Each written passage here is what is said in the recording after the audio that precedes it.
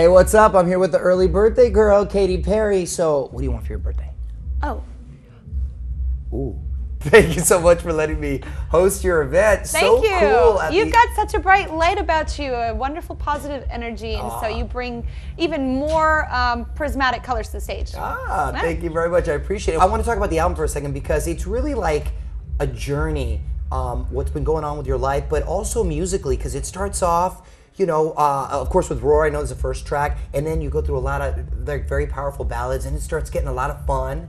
Yeah. And it starts getting, you know what I mean? And so it's really like There's a lot of variety. Yeah, a lot of variety. Yeah. So just talk to me Almost about... too much. Well, no, but I think it's cool because there's a little something for everyone. But talk to me about... I know initially you started talking about like you were going to sing about some dark places and stuff, but it ended up being a celebration of light, hence Prism. Yes.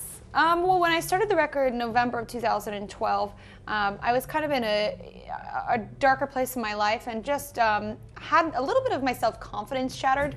And so I was trying to build it back up, and I wrote this song, By the Grace of God, which was about me having a lot of negative thoughts in my mind.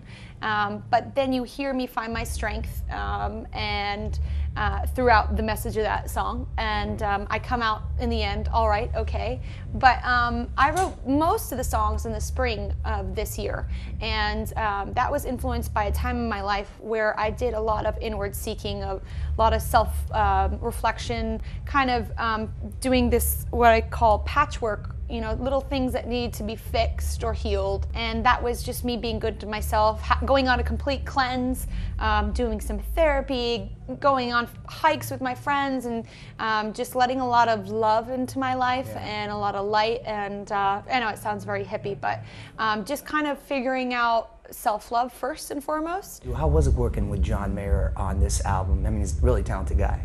Well, actually, we did a song for his album, and we were recording around the same time, writing and recording around the same time with our records. So it was always like popping by the studios, each other's studios, and just like come over for dinner or something, or check in. And we did an incredible duet called Who You Love that is a beautiful song I'm so proud of, because people hear it and they hear a different side of me. They almost hear like a more raw, organic side of me, and so you had to hear it. It's called Who You Love. Is it easier going out with a fellow musician? You know, I think that like there's a lot of understanding when you get home and you say, you know, I had a pretty crappy show. It's not like you have to sit there and explain why for an hour. They're like, oh yeah, I understand because I've had one too. Yeah, I get it. And so there's a lot more understanding of context, and that's very nice. And also you get to share music. Like when you discover some band that you love, you're like, you sit them down and you show them, and you know, the dance parties are much more fun.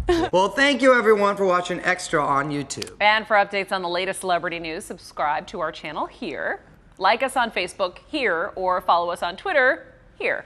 Yes, and if you want your voice heard, leave a comment below. Where? Below.